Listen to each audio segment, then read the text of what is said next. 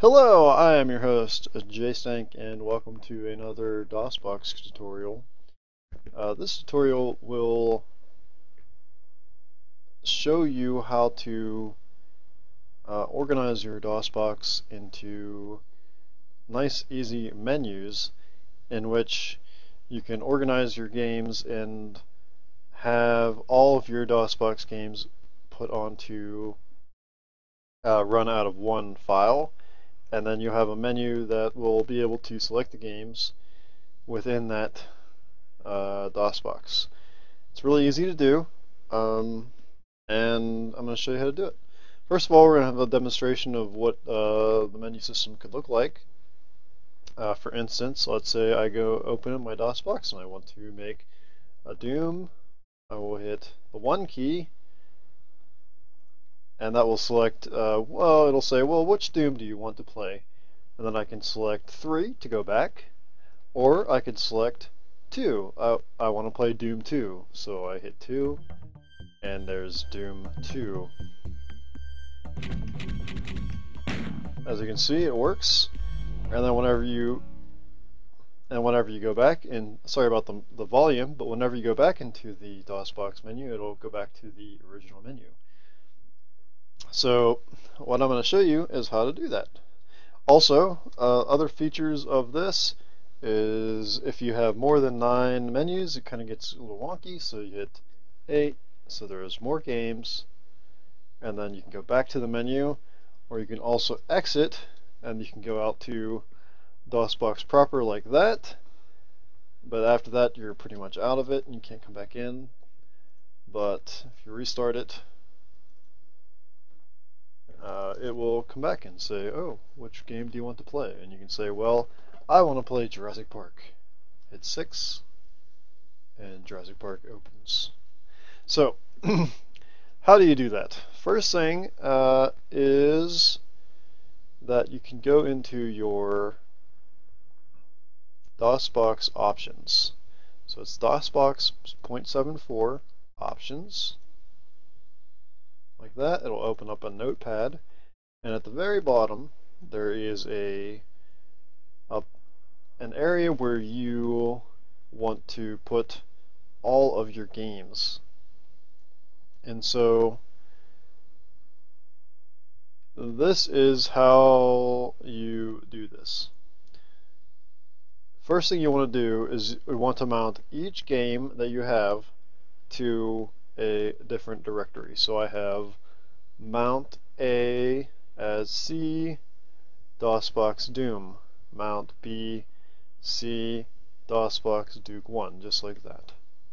So any game that you have, so I have Warcraft 1, I have Warcraft 2, I will mount each individual game to a new directory. This is what you do if you normally want to just start a game. So if I wanted to do an autoexec, I would say mount A, C, DOSBox Doom, and then the next thing I would write would be down here, right here, you would go A, CD Doom, Doom, CLS, and go to start. Or no, you wouldn't type the CLS, but you would go CD Doom, Doom. Right, so this would all be up here normally. But the problem is whenever you click the button, it will automatically do that and it'll go to Doom every time. But we don't want to go to Doom every time. We want to select the game that we want to play off the menu. So to do that, the next thing you have to do is you have to come down here and type echo off, at echo off.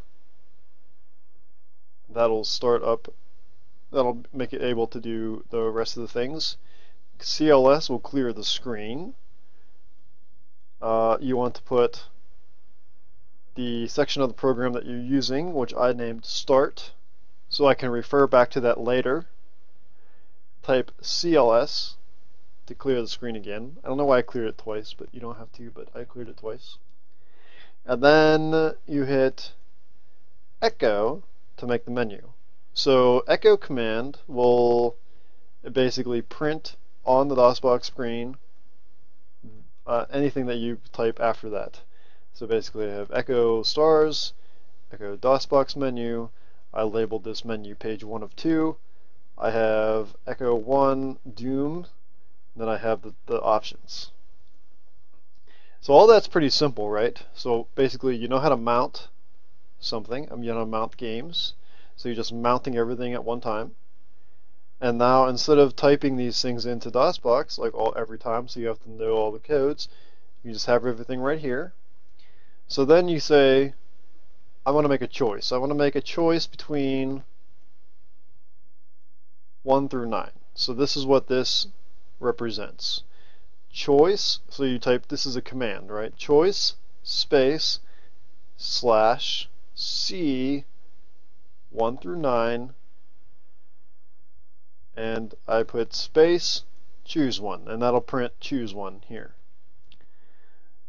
So then this is really the only hardest part to this.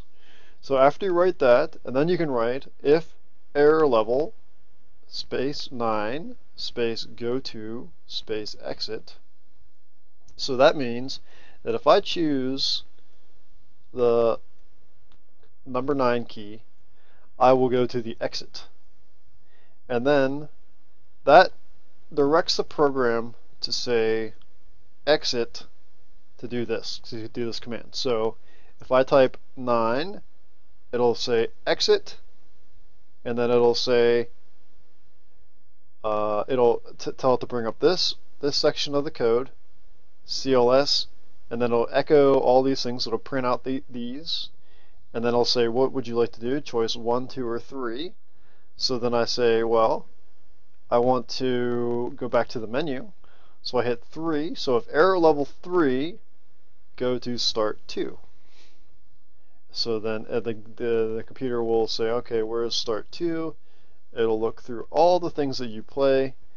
So basically start 2 goes to CLS, go to start. Start goes all the way back up to the beginning. So it'll loop back to the beginning.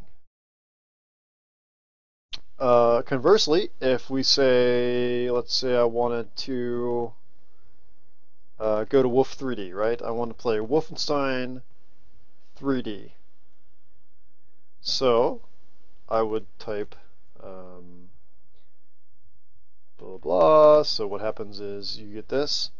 You say, okay, I want to, error level 5. Error level 5 is go to Wolf 3D. And then it goes to Wolf 3D, and it says, well, I know I programmed it. I said, well, I already put it in G, which I did. See, I mount it to G, and then the command for starting Wolf 3D in DosBox is Wolf 3D CLS go to start. So basically, what this does is this will play Wolf 3D. So you play. When you're done, you exit Wolf 3D. You go back to DosBox. Now it'll go to the next command, which will clear the screen and go back to start. And then it'll go back to start. So that's how you do the DosBox, or build the DosBox menus, and it's really easy actually. Now, so if I go here in my DosBox, and I say, just like I said before, I wanted to go to Wolfenstein 3D, I would hit the 5 button, I would head into Wolfenstein 3D,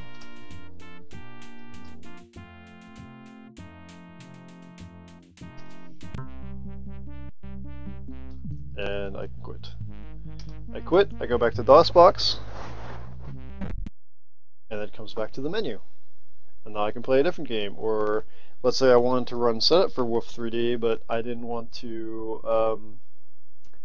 do that. I would hit 9, and then I would hit back to Windows, or back to DosBox proper, which is 2, and that'll take me out to DosBox, in which then I could type anything that I wanted into DosBox. So here I'm in the Doom folder, and then I could hit setup. And then that will run the setup for whatever game it's under C, which is Duke Nukem 3D.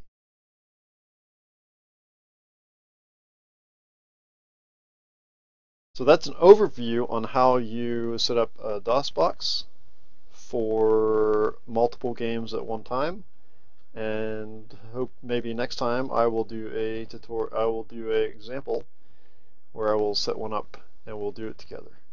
So until next time, this is Jay Stink signing out. Have a good day.